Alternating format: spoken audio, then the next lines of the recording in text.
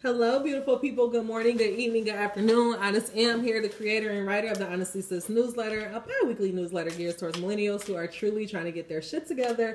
And I am here for another daily motivational video where we use the tarot to become the alchemist of our lives. A little bit about me. I do not just use the tarot. I use God and cusses in the same sentence. And I may mispronounce some things, but if it does not stop Charlamagne the God, it will not stop me. So hey guys, how you doing? As you see, I was kind of shuffling up as we were going. And the two cards that came out is anger and stopped. Oh, with rejection. Anger and stop. These are two, right away, these are two red cards. So this has to do with your root chakra. So maybe there is, okay. So maybe, just quickly picking up on this, maybe there are things that make you angry that you don't want to look at. And instead of looking at those things, you reject them and you push them down. And God is saying, stop doing that, because he's trying to have you to have this illumination. He's trying to have you move past it. And in order for you to move past it, you need to look at the information that life is trying to give you. So God is saying, stop rejecting what you're feeling. And allow yourself to feel your feelings, but don't take my word for it. Angel number 124. I'm gonna get some more messages. I'm gonna see what this is.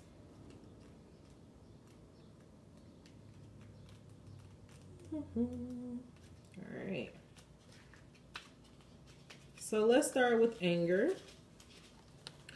This card represents an acknowledgement that anger is a natural part of life. It is okay to feel angry, but what can you do with the immersion? But what can you do with the immersive amount of energy that comes with it? How can you transform anger into something helpful or useful for others? And so I feel like what God is saying, like, instead of pushing down the things that are bothering you or pushing down your anger, like, find ways to channel it. One thing that I've definitely been working on, and one thing that I learned last summer, angel number 217, is like, whatever I'm feeling, like, I really try to, especially when I'm like angry or it's like a heightened emotion, if possible, I try to like put that, like I was working on my book last year. So it was like, I would write a scene and just put that anger or whatever I'm feeling into my work. So I don't know, like, how that would work for you. If you're not a writer, maybe,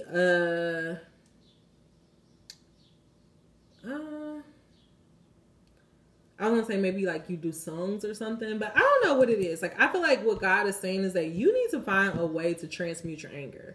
Whether it's like you going to a boxing class to just let it out because they were saying like you have all this extra energy, or whether it's like you are dancing, or whether you just say it out loud, like say what you're feeling. And I do that. Like, I'll just speak out loud, because it's like, what God is trying to get you to understand is that if you don't release that energy is going to stay down inside. Like, you're rejecting it and you pushing it down. It just keeps it there until the next thing come up, and then it all come erupting up. So God is saying it's very important for you to figure out ways to transmute your energy, and also knowing that when you feel negative emotions like anger, jealousy, envy, whatever, that it's not a bad emotion, but you should really look at it and ask it, what is it trying to tell you? For the stop card, it says, this card asks you to stop and reflect, collect your thoughts, or maybe even take a break. It may be a good time to think about what stopping might mean to you. Is it a stop? Is it a forever stop? Is it a pause? Is it time to move forward, or simply move in a different direction? And so I feel like that's what God is saying, like with your emotions, like when they're coming up, like if something like anger is coming up, God is saying stop and ask, like, why do you feel so angry? What is it? How can you pinpoint why you're so angry? Why is this evoking your emotions? And maybe if you can figure out why it is evoking that emotions, instead of rejecting it, you can find a way to integrate it into your life so that you can be better. I feel like this is just, it's so important for you to just transmute your emotions. So whether if that's you journaling, whether you talking it out with a therapist or a friend, angel number 444, I just feel like God is saying it's necessary for you to look at your emotions. I feel like I say that all the time though. Yeah, like I feel like that's all the time, but maybe he's saying like for your negative emotions is super okay. And then also like with this stop, with this energy of stop.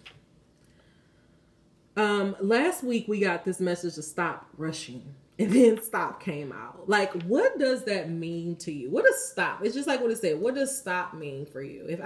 If you are watching, if I'm watching this video or as I'm doing this and it's telling me to stop, how would I apply that to my life? I think it is telling me to stop worrying, to stop panicking so much, to stop feeling like I'm in this place of rejection, like just knowing that God still has my back, knowing that God hasn't forgot about me. Just because I don't see the blessing, it doesn't mean that it's here. So stop worrying, like allow your feel, because I was angry. Damn, I have been angry because I feel like, well, I've been working so hard and it doesn't seem like nothing is changing. It seems like shit is getting worse. Not even getting worse, but it's like I've been like kind of fixated that this one area of my life isn't changing, and it has been making me feel like, well, damn, maybe I'm not doing the right thing, or what more can I be doing? And God is like, stop all of that and just trust that you're doing the best you can do. And if I really be honest, like it's really because I just don't like the job. I don't like the people I work with. I don't care about it, and it's like at this point when I was, the realization that I had is that I'm tired of pretending. I used to pretend a lot. I used to fake it a lot when I made it. And that made me realize, oh yeah, all of this faking got you into this job that really is nothing, is not even close to a reflection of who you truly are on the inside. And so it's like, stop feeling bad for myself and just focus on what I need to do. But I don't know what that message could be for you. Like, I really want you to think about this message of stop. And what does that mean for you? What do you need to stop? What is the anger? What anger came up? What angered you, or what made you mad? What fear you need to face? What have you been rejecting? What needs to grow? What does stop mean for you? But I really want you to focus on the stop. Stop in the anger. What are you rejecting? What do you need to give more space to? Okay. Let's do a message from the universe. All right, God, archangels, beings of light, what do you want to say to us about this message of anger, stop, rejection? What are you trying to get us to understand about this message of anger, stop, rejection? Why do we need to stop and pay attention to our anger instead of rejecting it away? Why is it so important for us to listen to our emotions? Why is it so important for us to slow down sometime and to trust that everything is okay? Two cards came out. See me in their eyes. Whenever conferring with another, either face to face or across miles, either a human being, departed spirit, or a sentimental tree, always speak to them with to the highest within them. It makes a difference. So see me in their eyes. I feel like what God is saying is okay. Instead of being angry at certain people, being angry at certain behaviors, God is saying, stop and see them in my eyes. Stop and see that this is really just a reflection, not even like a reflection of you, but just stop and realize that how people treat you is really a reflection of how they deeply feel inside.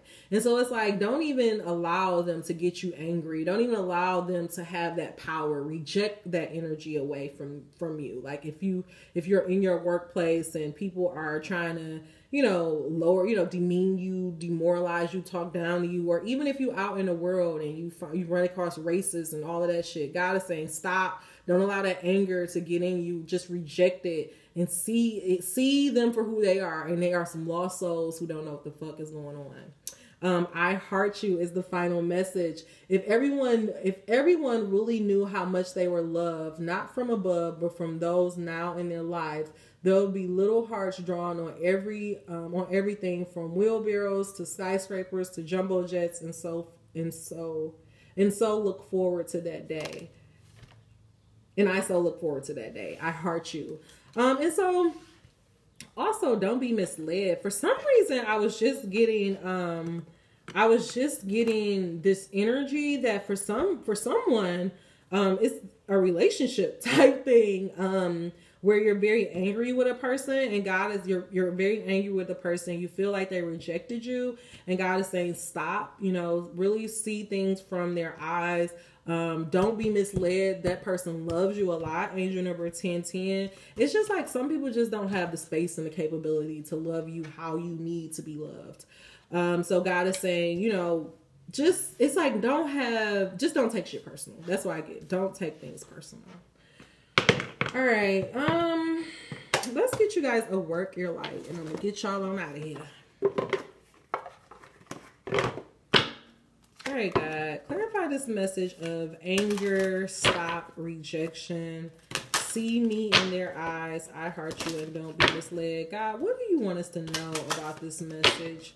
Please allow no room for doubt or confusion. Please wrap up this message in a beautiful bow. In God's name I pray. All right, this is my last one too, I think. No, I got one more. I'm going to do one more in a second. Last message, God. No doubt or confusion.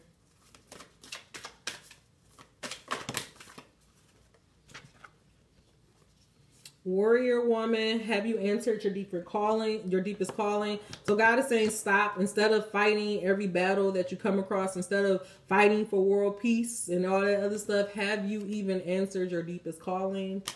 Take the leap. You go first and the universe will catch you.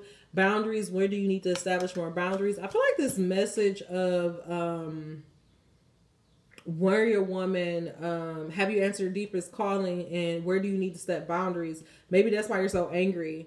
Maybe you're feeling rejected because you are giving someone love and resources that they wouldn't even give you access to. So maybe you need to set some boundaries. But the card that I'm actually going to focus on is warrior woman. Have you answered your deepest calling? Maybe that's why you're so angry, and that's maybe why you feel rejected. Because you haven't answered your deepest calling. That's why God is saying, don't be misled. Y'all be cussing God out, and it's be y'all. Y'all be so mean to my God. Angel number 1222. Let me stop being possessive. I'm a little possessive. I love God, though. Y'all be so mean to him, be cussing him out, and don't be doing shit. Don't be doing your work. Don't be doing what you're supposed to be doing when you be mad at God. All right, so this is something for you to think about. You are here for a reason. You're being called to bravely pave a path. Have you answered your highest and deepest calling? Living a heart and soul filled life is not all fluff and smooth sailing. Living a heart and soul led life requires courage to triumph over fear. So often our fears are the gatekeepers to our greatest gifts. And the more resistance we have towards answering a call, the more important it is for our soul growth. Sometimes fear is an indication that we are facing the right way.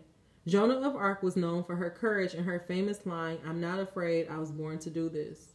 But the thing about courage is that it is not possible without fear. So if you are feeling afraid, what is needed is courage. And the courage can come from living from the heart. Think of your fears as opportunities to expand rather than things that are holding you hostage. If you look at your fears in this light, then, as comfortable as you feel, it's actually a sign that you're on the right track.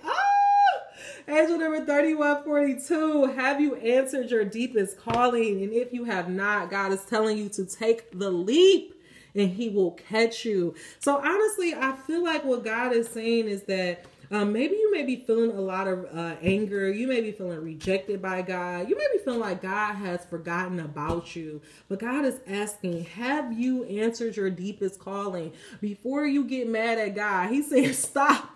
Before you get mad at God, Angel number 1411, and blame him for you not living the life that you feel you're supposed to lead, God is asking, have you done everything that you need to do? Yes or no? And if you haven't, then stop and go do the work. Take the leap and the universe will catch you. Last thing is trust the niggle What is the niggle trying to tell you? Trust the intuition. Trust your voice on the inside. Be that warrior woman and answer that inner calling. Really open up space. Like, y'all, don't talk shit about God if you're not even trying to bring your dreams to life. You can't beat him up if you are not actively participating. And so if you have not answered your deepest calling, and you have been feeling a lot of anger, you've been feeling rejected by God, feeling like God forgot about you, God is saying, stop, answer your deepest calling, and watch me bring it all about. All right, y'all. I don't like how I ended that, but I will end it. Know that God loves you, and don't be misled just because you don't see the blessings yet. Take the leap, answer your deepest calling, and all of life will work out for you. All right? I think so. That's it. That's all the message I have for you. If you made it to the end of this message, please give me a thumbs up. Until we meet again, dream those dreams. Never let the internet rush you, and never, ever let someone tell you what you cannot do. Namaste. Angel number 1533. Make sure you subscribe if you have not, and if you want to donate. All of that information is down below. See you soon.